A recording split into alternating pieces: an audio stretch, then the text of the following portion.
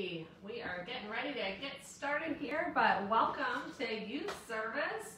We're so excited to have you join us tonight. We're still sad to be online, but grateful for the technology that we can get together and enjoy God's Word and some laughs and each other and all of that. So you're going to see Pastor Rob and I here tonight. I'm sharing the stream right now Awesome. on my public profile, so go ahead and do that and check in the comments. Just type that you're here and let us know what's up. Yeah, I wanted to encourage you to do that. So you'll see us kind of passing the phone back and forth and connecting with you as one of us is talking, the other one will answer any questions or give you a shout out on Facebook. We want this to be really interactive, and that's why we're on Facebook tonight instead of YouTube, because it just seems like it was harder for y'all to interact on YouTube. So we wanted to be able to have this be live and real. Anybody so it says there? we got like 4 viewers, so go ahead and say hi, everybody. Very cool, very cool. Hi, everybody. Oh, I see one comment. Woohoo! Amethyst, Sunny is watching. Very cool. Hi, Sunny Sunny. says hello. Hey, hello to you. we're glad you're here. Yeah. Very awesome. cool. Very cool. All right, well, so yeah, go ahead and give us a shout out, a check in, share it on your page. Maybe you've got some friends that want to know what it's like to go to your youth group.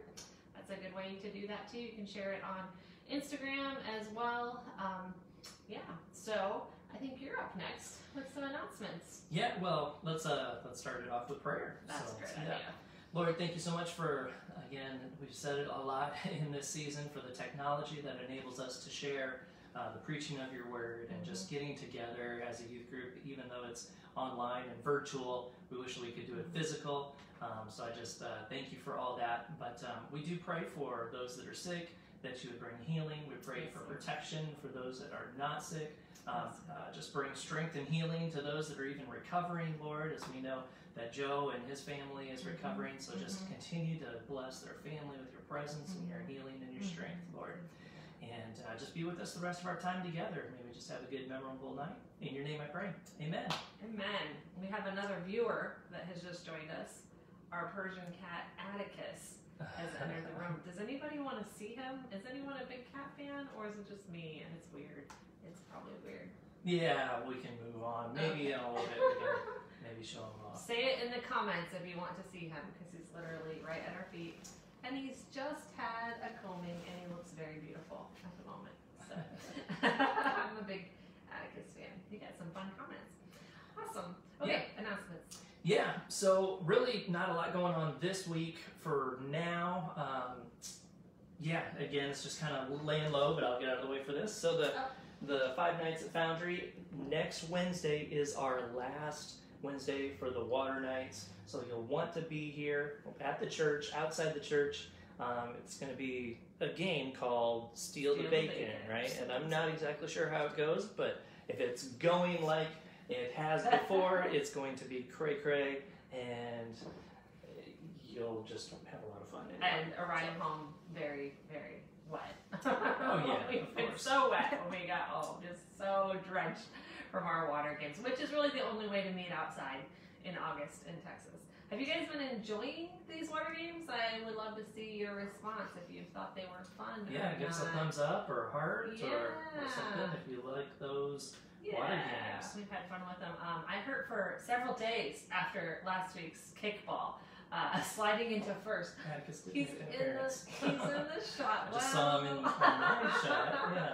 That's our fluffy Well, cat. might as well give him some screen time. Hi, there he buddy. is, fluffy boy. So fluffy. Isn't he adorable? He's the crying kitty on Instagram. If you're looking for a new cat to follow on Instagram, he does have his own. Yep, he likes to sleep and find unusual there you places go. to curl Yep. up. Yes. We do have one more announcement. It's kind of a teaser, so just check the video and enjoy.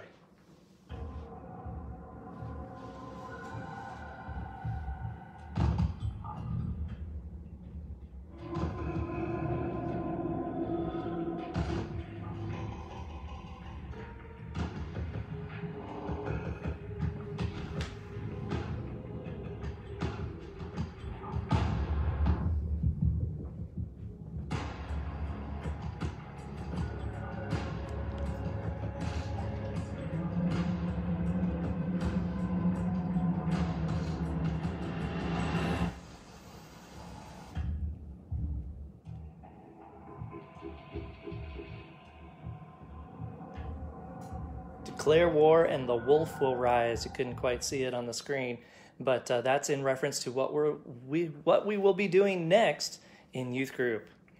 Yeah, that is definitely a teaser trailer because you really don't have any idea what's coming next. It kind of felt like watching an Oren video from Parks and Rec thing, but good stuff. It's going to be great. We're really looking forward to September because we are working on some cool ideas. Because you know us, we're always working on trying to figure out what to do next to grab your guys' attention and keep you engaged. So I hope you're here this evening hanging out with us. Next, we're going to talk about our gecko story. Oh, yes. So I have been like haunted by geckos this week. The other night I was climbing into bed and I found like this thing in my bed, and it was a little baby gecko, and I pulled it out. And you have to know that I'm super blind, and so I can't see without my glasses. Yes, go ahead and throw it up on the screen. I gotta scroll down. Yeah. Anyway, super blind without my glasses. I pull it out, and it looks like a frog to me, and I scream and throw it across the room. And then Rob and Sarah come in, and they're like, What's going on? And I'm like, there's a frog in my bed. And Rob's like, slow down. What's going on? I'm like, no, there's a frog in my bed. He's like, I'm sure there wasn't a frog in your bed. I'm like, I'm sure there was a frog in my bed. So finally he finds the remains of the gecko thrown against the wall. And then I search the cupboards, for more geckos, of course. And I find its tail in the bed. So you can see in the picture, it is tailless because it was still in the bed with me. So, okay, gecko, whatever, no big deal, right? I'm not scared of them. They don't bite, whatever, just super creepy, especially after I had just talked about the plagues with the Israelites at young adults, like that night. And we were talking about which is the worst one. And I was like, oh, for sure, the worst one would be having frogs in your bed. And that's exactly what happened that night. And then the next day, we went to use the church van. And guess what I found in the back of the church van? Gecko number 2! And this one has like tails for days, right? Look at that. It's insane. And so, but this one was a mummified gecko. And when I threw it out of the van, it actually made like a crackery sound when it hit the ground because it was that dead. So the question that I want some interaction from y'all on is, which would you prefer? A gecko alive in your bed or a dead mummified gecko in your van? I was trying to say van and gecko at the same time.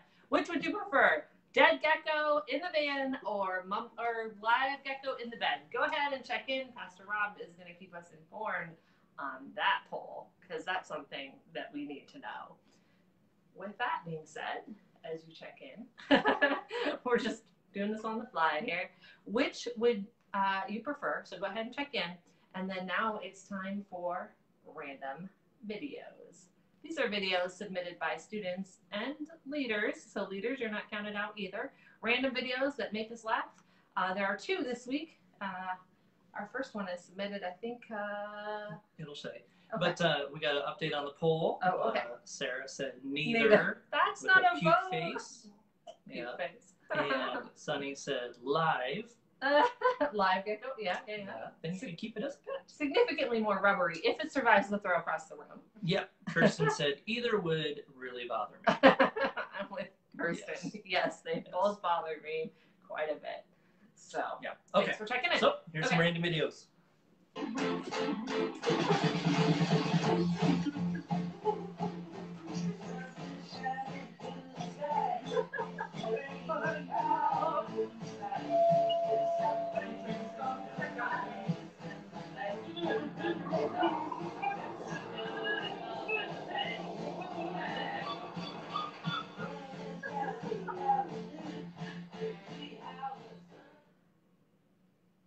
I especially enjoyed the one where they're taking a selfie and the guitar player. One of my friends said the guitar playing bird was Pastor Rob. So that's my random video. That one is just goofy, but this one is entirely more biblical. So go ahead and pay attention. I'm about to do something very big, very important. When you hear about it, you're going to be very proud. That one even fits in with our Israelites and Egypt theme. So great job on the random videos. again, we'd love some feedback. Which one did you like better? Old Testament or Birds with Arms? Just kind of random. Yeah, both entirely random. Yeah. Okay, we still have 4 people, and I think everybody's kind of chimed in. So. Oh, very cool. Well, we're all glad that you're there, guys. Thanks Yep. for showing up tonight and encountering Jesus. Now, if you are watching this at midnight tonight or at some other time when this isn't live, we're still glad you're watching, and Yep. Pastor Anna's got a great message for all of us, and so we can still stay together and stay connected as a group, because that's what is keeping us all tied together. Okay, Yeah. so just stay connected with our group here, and yeah.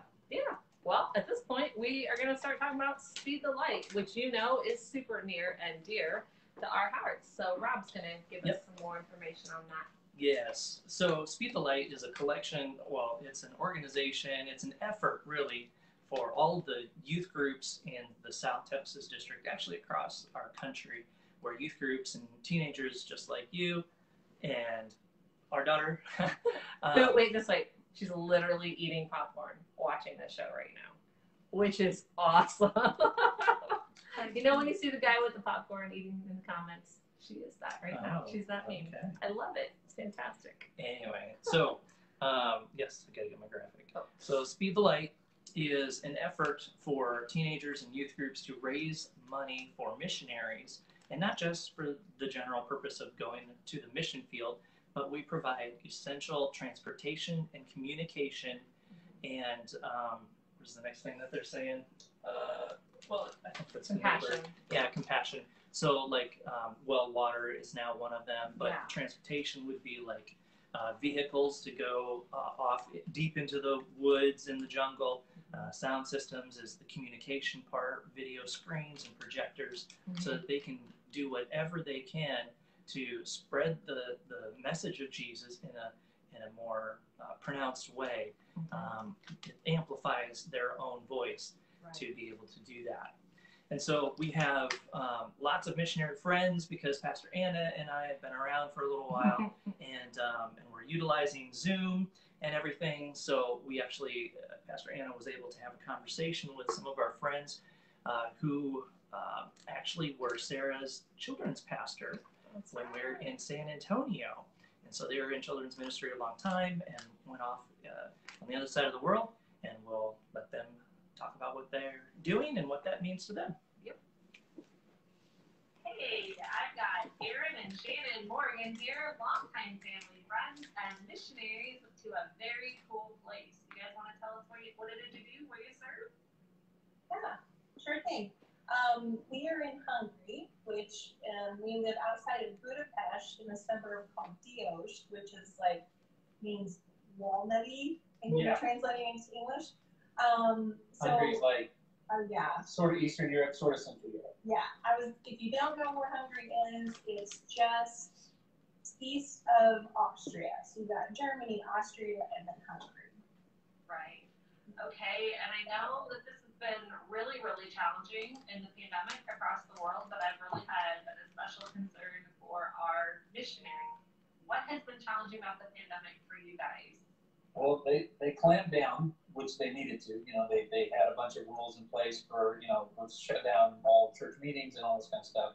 And so when we were there, that was probably our biggest challenge. Is we were starting something called Round the Table, which is an outreach that we're doing, saying, hey, come over for a night of playing games or doing crafts or doing artwork or whatever, and then stay for an optional Bible study. Well, we were beta testing that, and 2 months in, that got canceled. But then now we're back in the States. It really doesn't cooperate. Doesn't cooperate well with social distancing. No. So, yeah. Around a table, sharing your. Yes. That's been a challenge. Well, on the other hand of that, what has been a victory or a win or a blessing that's come out of this season for you guys? Well, I'll go back before this all happened. All right. Like all 4 levels of language, and we found a Speed the Light car, which was amazing. We have this donated car here in the States. Hold on, go Speed the Light. We heard you got guys are doing Speed the Light, so way to go, you guys. Yeah, it's a real blessing. Like here, we're gonna, we need prayer for the donated car we got and another used car we got to last and work good. But with Speed the Light car, it's like a new car. It's under warranty, and it's going great. And it's waiting for us when we get back. And we've actually already had a couple services this summer, which we didn't really expect. We don't know what it's going to be like this year. We're going to be here this whole school year. Language was just a really big thing because, we were told by the leadership that, hey guys, just get ready for like 8 years of studying Hungarian before you really get it. So, we're in second graders now. Yeah, maybe. But we're proud of that, considering we went in with no Hungarian knowledge at all. Yeah. And we completed some really intense study while we were there, and so it's good. Yeah. That was a good one. So that leads me to our last question. How can we pray for you guys? Well, biggest thing right now for me personally, because I'm the one making the calls to all the pastors and stuff, is we need to book some services, and we need to get in and share with people what's going on in Hungary. We still have some support to raise before we can go back over. I'm not worried about that, and we could probably end up raising the support with it without ever visiting a church, but there's just something about being able to come and share what God's doing, and then people can be kind of a part of it. Maybe God will tug on their heart. So yeah, and I would say also, as far as praying for Hungary goes, Hungary is like a lot of European countries, in that you have a lot of people who are really just kind of don't care and have really just shut themselves off from God. Yeah. So, but we really feel like Europe in general is on the cusp of something amazing happening. So pray that the hearts of Hungarians would really be open and just searching for the truth and be open to the gospel. Awesome. We can do that. We'll definitely pray for you guys.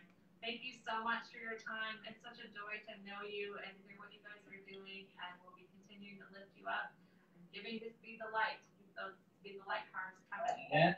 Love you guys. We love you guys. Hang around again sometime. You guys have great youth pastors. Thank you. Well, we appreciate that shout out. Thanks, Aaron and Shannon, for your time. Just sharing what it's like to be out on the field. They had 2 teenage boys that were with them, and their oldest graduated high school, so he's going to be staying in the States and stuff. So it's just a whole nother level of sacrifice for these missionaries, and it's amazing to watch their sacrifice and their giving hearts. So it really compels me to want to give more. I'm not called to go to the other side of the world or learn another language. I can barely speak the one that I have right now. But if we're not called to go, then we're called to give. And so that's how you can give. And it doesn't matter what the amount that you can give. Every little bit helps. Right. It doesn't hurt, obviously. So every bit helps. And so we've enabled this on our website. You can go to seegod.org, and you get taken to the main page. There's a red button on the top right. It says Give Online. And then when you go to that, then there's a drop down which fund you would like to give to, and there's one specifically for Speed the Light. And so you can give electronically. You can give it on Sundays in an envelope, or you can just give Pastor Anna a bunch of money and say, give this to the missionaries, and we'll get it right there. Yep. So there's lots of ways you can give. And so I actually have been super proud of our students, because at the beginning of the year, we set a goal of $1,000. Actually, it really wasn't the beginning of the year. It was the end of February, right before all this coronavirus stuff came, to the surface in such a crazy, insane way. Anyway, we had committed to give $1,000 and starting giving to Speed the Light, because that was not something that we were currently doing as a youth group. So that meant we were going to educate and come up with ways to give and encouragements and all of that. And literally within 3 weeks of us making that commitment to $1,000, everything fell out and we couldn't have services.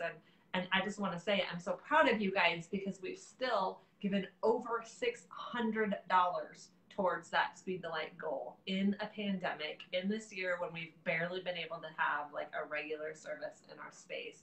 And so I think that's amazing. And I think our $1,000 goal is still well within reach. So I'm so proud of you guys for doing what you've done. And I just encourage you to continue to do that.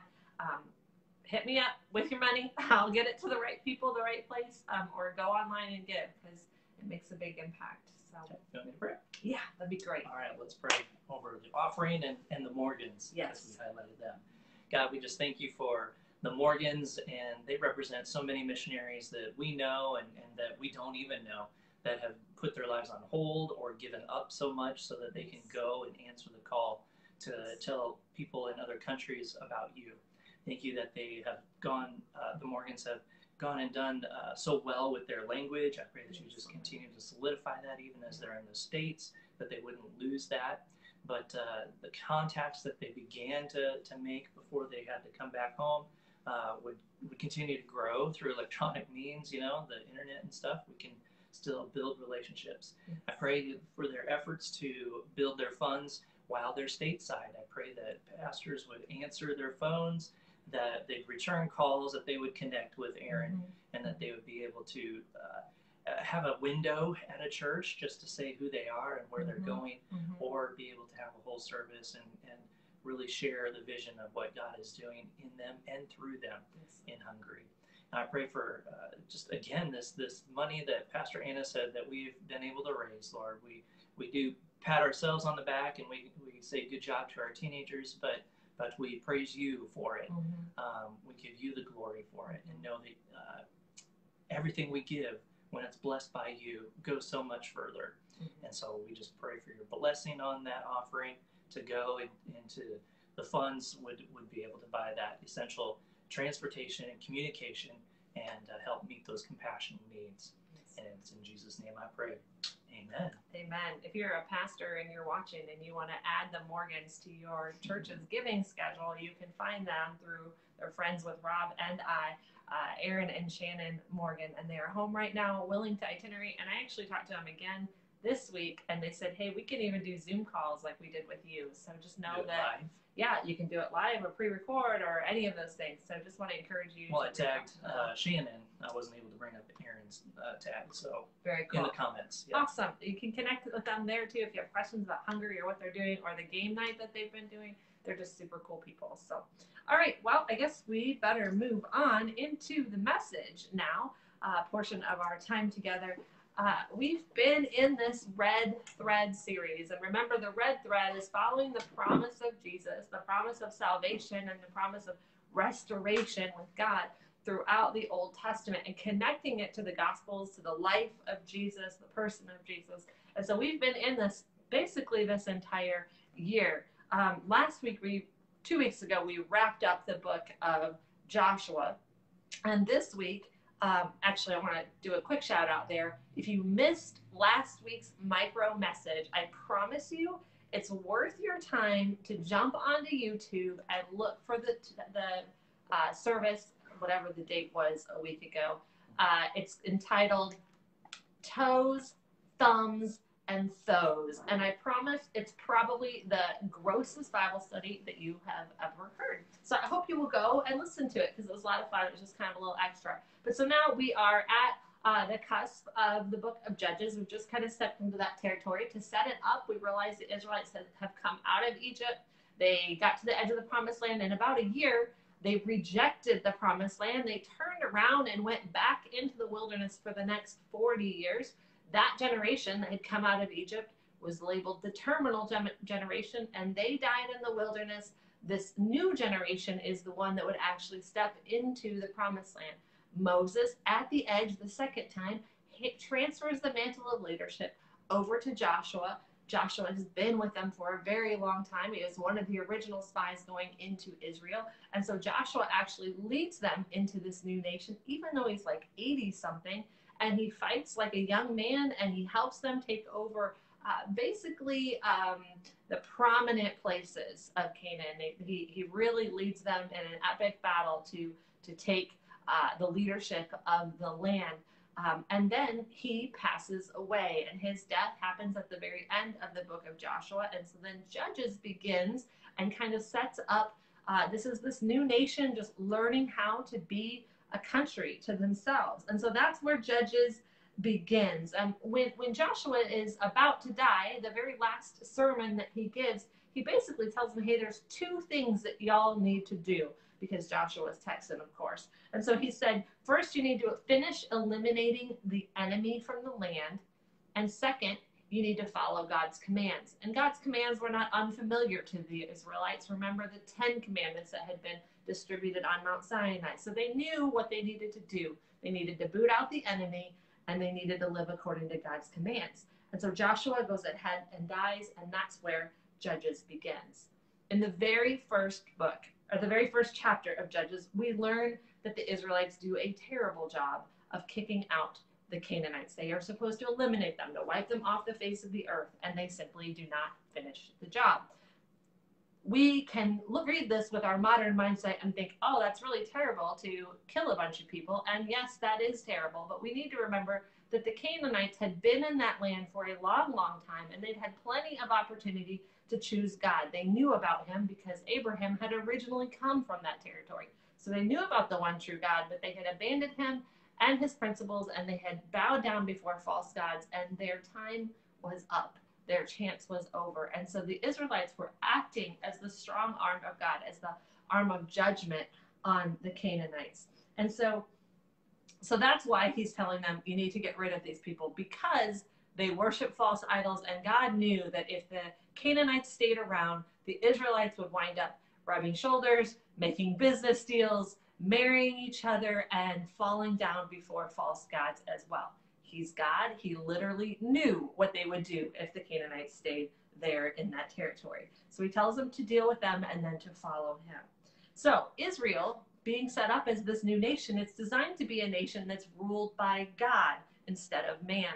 This was really unheard of. All the neighboring nations around Israel were ruled by kings, by a single man. But Israel was meant to be ruled by God alone in something we call a theocracy. Theocracy. Theo means divine, and ocracy means government. And so a theocracy is a government that is ruled by God. And so this was different. This had not been done before. Other nations around them had monarchies or a monocracy. Mono meaning one, and ocracy meaning government. One person ran the government. Instead, in Israel, God appointed judges. Now, you and I, when we think of judges, we think of Judge Judy, right? Black robe, white collar, mean. Don't cross her, right? Well, this isn't exactly like that. These judges were more regional and political and military leaders. They were meant to correct and protect God's people.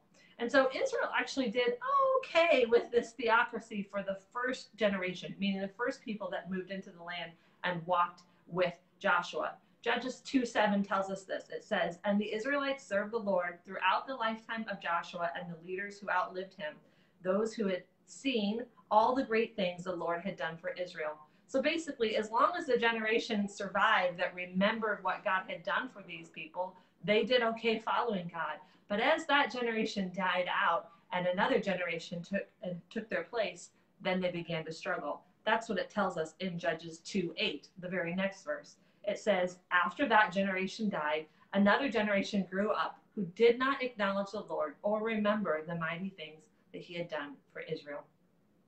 So Judges is a book that will document the first 300, 400 years or so of Israel's history as a nation. And it also documents their descent or their downward spiral into idolatry, false god worship, and immorality. It's actually a bloody and disturbing book filled with graphic stories about increasingly godless people and the habits of these Israelites.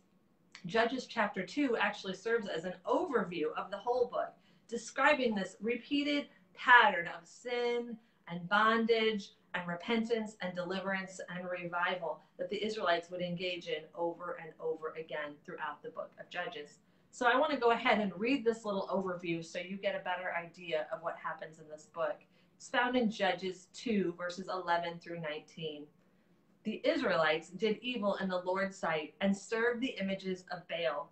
They abandoned the Lord, their God of their ancestors, who had brought them out of Egypt.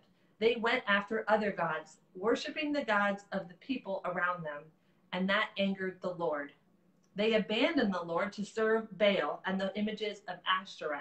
These are basically false gods that were from the countries around them and the people around them. This made the Lord burn with anger against Israel, so he handed them over to raiders who stole their possessions.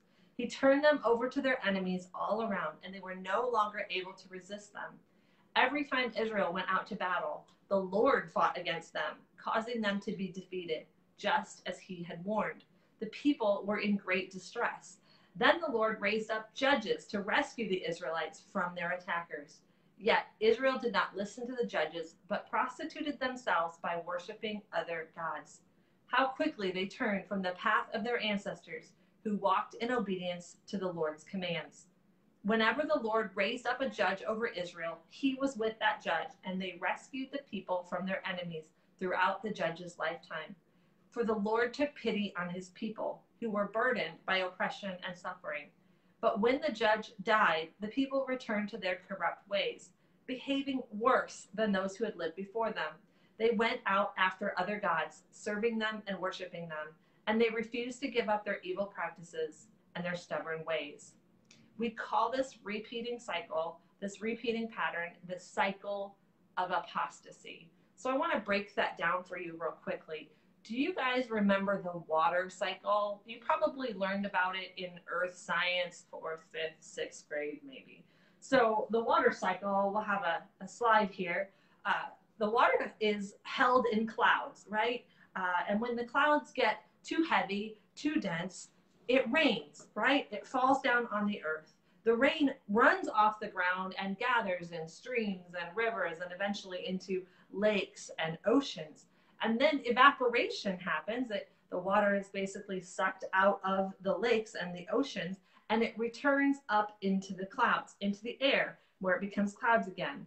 And this is a cycle. It repeats over and over again. We're drinking water that's been around a really long time because it's gone through this cycle. So we understand what a cycle is. It's a pattern that repeats over and over again.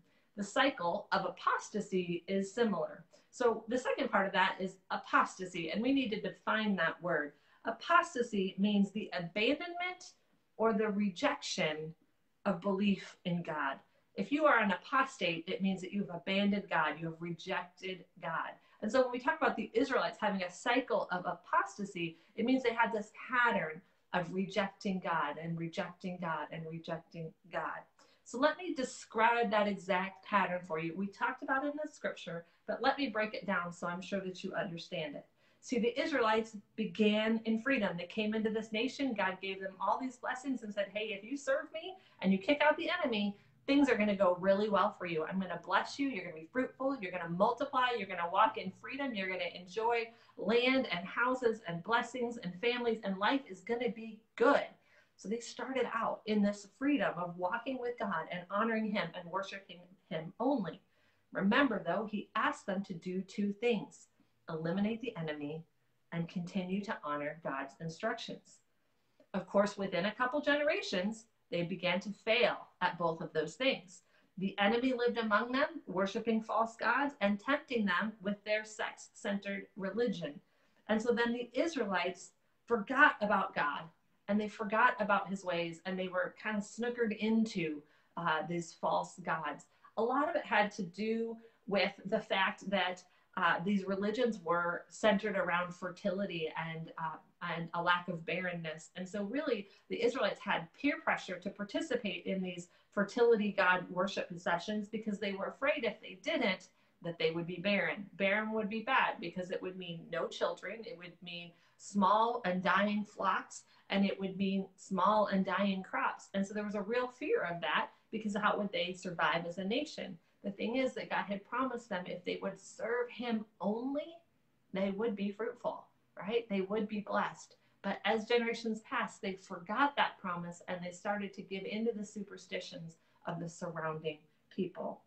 And so when they did that, when they started to worship these false gods, God gave Israel over to its enemies, and they experienced judgment. And that judgment is life apart from God, because they had rejected God. God allowed his blessings to go with him. And so they experienced oppression, they experienced suffering, and they experienced bondage underneath these other people groups. And so the Israelites didn't like that.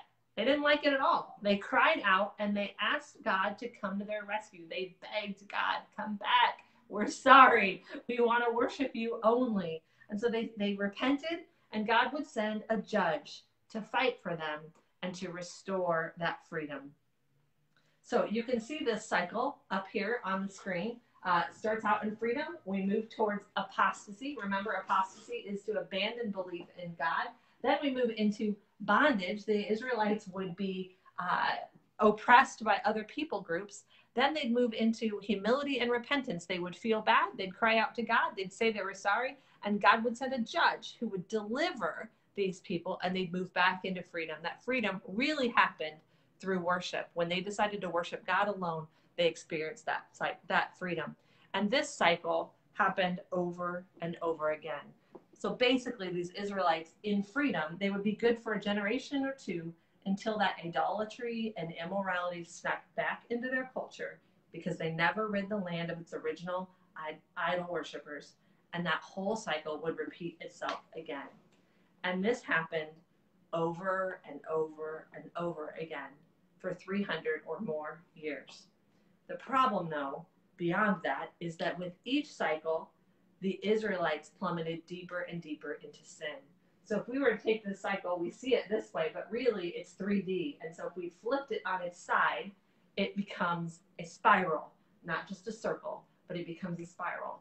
And that spiral took the Israelites further and further away from God. They lost the purity, they lost the innocence, they lost the enjoyment of God's presence. The judges, there were multiple judges, I'm thinking 6 off the top of my head, but these judges were less and less righteous. And by the end of the book of Judges, the entire nation is immoral and corrupt. And the last chapter erupts in a bloody civil war, and the book of Judges ends on a stark sentence. It says, "In those days, Israel had no king. Everyone did as they saw fit." So basically, the Israelites refused God's leadership, and they attempted to lead themselves, and it went very, very poorly. I think this is still true for us today. When we reject God's leadership, it usually goes very poorly for us. I wonder, as we talk about this cycle of apostasy, if you can see it within your own life. I can remember being about your age and learning for the first time about this cycle of apostasy. See, I grew up in church and I knew about God. My parents were Christians, and I went to Sunday school, and I participated in youth group and all of those things. And I did want to serve God. That was my heart. But I also enjoyed sin, and I struggled with that.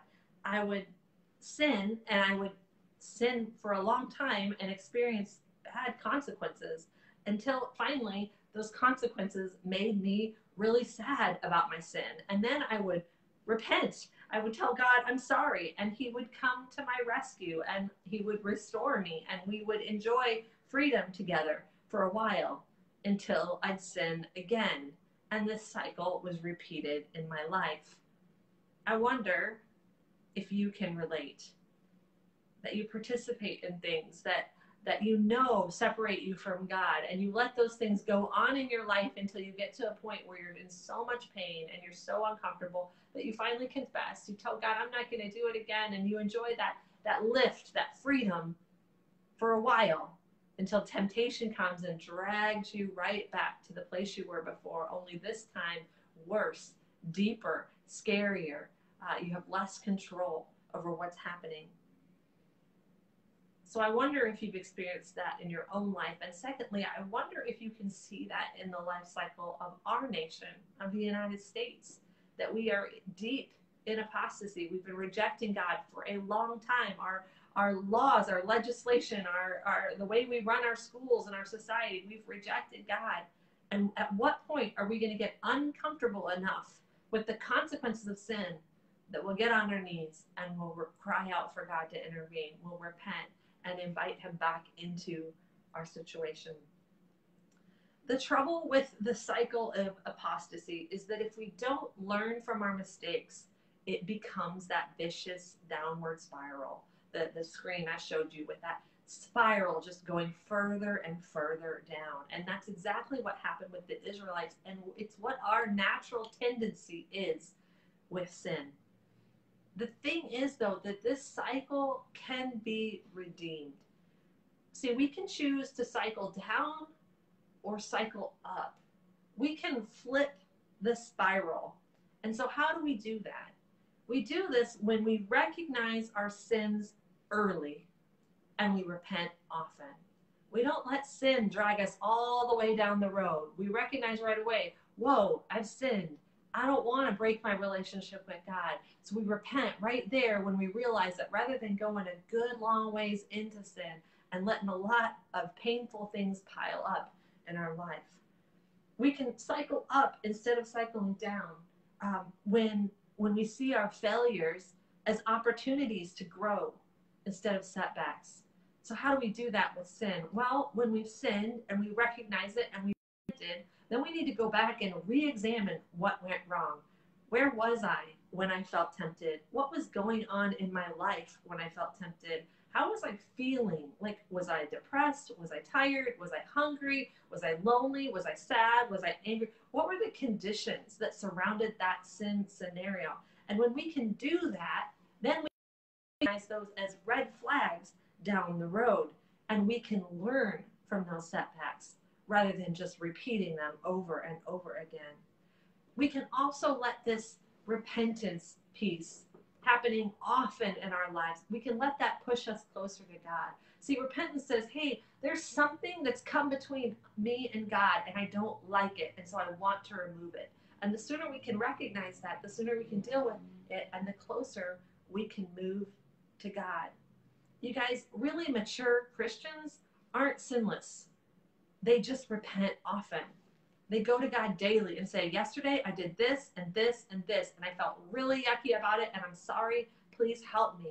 And that's how they walk in growing intimacy with God, because they keep really short records. And it's totally doable. You can do that if you are 15, or you can do that if you are 55.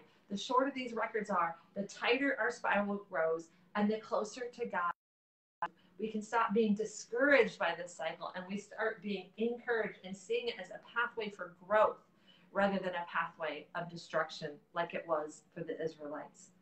This same cycle can serve to move us closer to God instead of further away from him. The Israelites waited until things got really bad before they called on God. It feels like our nation's done that as well. But as individuals, you and I have a choice. We can recognize our sin early and often. We can call on God for forgiveness while it's still small and the consequences are manageable. The shorter we make these cycles, the stronger and closer to God we'll grow. Israel struggled to figure it out. And by the next book, 1 Samuel, they're going to beg God to let them have a human king. They think having a human king will be easier to serve than having a God king. The problem with the human king, though, is that they're human. It means they're flawed. And so it's not going to be the solution that they're looking for. Israel ultimately rejected God's best plan for his people, and they chose their own way. It didn't go well for them. I wonder about us. God's best plan is that we'll do all that we can to avoid sin. And when we fail, that we come right back to him. Let's go ahead and close in prayer. Lord, please help us when we fail. We're going to fail. We're humans. And failure's just built in at this point. We need your help. Please help us to recognize it. Help us to confess it quickly. Use this cycle, redeem it as a spiral that moves us closer and closer to you. Help us to recognize those mistakes and choose to grow towards you through them. May we have the guts to kick the enemy out of our land and follow your word. Amen. Amen. Well, I wanted to do something. Just sit tight there. Let's go a little more interactive here. Try not to get too. But Corinne, are you still there? If you could shout out there or give a wave or something, I'm going to wave at you. Something popped up when you, it said that you were watching. And so I wanted to see what we could do because we're trying to be a little more interactive. So if you could just quick acknowledge me, but I guess I can try to do what it's saying. It says, bring them on camera. And so I wondered if, it says can't bring you on camera. Oh. Brother Al, would you be willing to get brought on camera? Okay, I just want to see how we can do this and see if this is a feature that we could add maybe in the future. It's a little behind on mine anyway. Okay. It says adding. Brother Al. So I don't know. He was watching a little bit ago. That's good. I know Mason was watching, but it didn't give me a chance. And some others, it didn't say bring them on camera. So Amethyst are you still here? I'll try to bring you on camera and see just what that does. It says can't bring Amethyst on camera. What a cool feature if it worked though. Yeah. Yep. So, okay. Well, I guess there's one more thing. I was thinking we didn't talk about just showing back there. No. So we're going to go ahead and close out in prayer, I think. Thank you all for watching. Hope that the message was insightful. A lot of times, I know as teenagers, we can look at parts of the books of the Bible and just be like, I don't know what that's about, and just skip over it, you know. And we like to go to the New Testament. Love loves Jesus, and yes, we need all that too. But the whole point of this whole series is to tie in really Jesus, you know. And so by the time that we get to Jesus in the New Testament and in the Gospels, we'll have all this history kind of fresh in our minds of saying, okay, this makes sense now. So like she mentioned the king coming, you know, that the king will be established in Israel, you know, and that will fail, you know, because a human king Jesus, because Jesus is the King of Kings and stuff. So Judges, we're learning more about what that is, and this cycle of apostasy, and like you said, you know, even in our own, you know, age of grace, you know, we're reliant on Jesus' sacrifice and God's grace in our lives, and we can come to him at a moment's notice.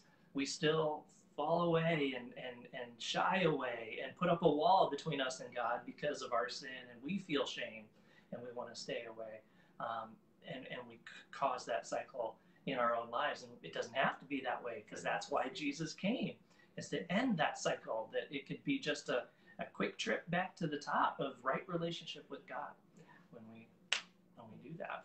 Yeah. Just piggybacking off that, when gosh, it's probably been 10 years ago, I was tripping over a same sin kind of over and over, and I got so discouraged about it because this same sin just caught me over and over, and I was talking to the Lord about it and just like, I'm so sad. And he's like, no, you're looking at it like you're going this way. And he's like, no, I'm refining you. You're going this way, you know, and you keep coming back to it because it's getting smaller, because we're moving further and further from that sin. And it's neat to me now, 10 years later, to know that sin really isn't an issue for me anymore, because I did eventually grow out of it by confessing it and dealing with it as often as it came up, which was often for me. I mean, it wasn't something horrible. I had like frustration with my kids and anger and, you know, that kind of thing. So anyway, it's just neat to see how that growth happens. And so I just really wanted this to be encouraging to our students, that just because you sin doesn't mean that you can't overcome that. That God, obviously Jesus and his Holy Spirit is a huge piece in strengthening us to overcome it too. So yeah. So we hope that you'll join us next week for our last water night over there at the church. Of course, Big Church on Sunday is going to be great. We've got a guest speaker. Actually, he's carrying over from the men's conference from Saturday. He's going to be speaking Sunday, so it's going to be a great Sunday, and next Wednesday as well. And then who knows what we're going to do. You never know what we're going to do next. So and pay attention there. And we'll be looking at doing sack lunch after church too once the temperature comes down. 100 degrees is fair to miserable, so we're avoiding that. So awesome. All right, so let's pray. God, thank you again for tonight. Thank you for just these great points that Pastor Anna brought up, and just thank you for the time that we have all made to be here together, Lord. I pray that you just help us through this week, God. I thank you that historically, this is Wednesday night is a church night and a youth group night. It's hump day, commonly called, because it's halfway through the week, and I'm glad that we still have that here, and that whether kids are tuning in now or late at night or even on Friday, I just pray that it would be an encouragement to them, and that they would just remember their youth group is here, and that we all love each other and we're here for each other, and so I pray that we would just lift each other up in prayer as we think about and remember each other throughout the week, and just go with us as we go. Just help us with all the things we've got going on, finishing out the summer and all the fun stuff with that, the video game levels that we want to conquer, but the growth that we want to have happen as well in you, Lord. Thank you that you made a way that we don't have to stay in that cycle, that we can get jumped up and cycle up and level up with you. So we just thank you for that in Jesus' name. Amen. Amen. Thanks, you guys. God bless.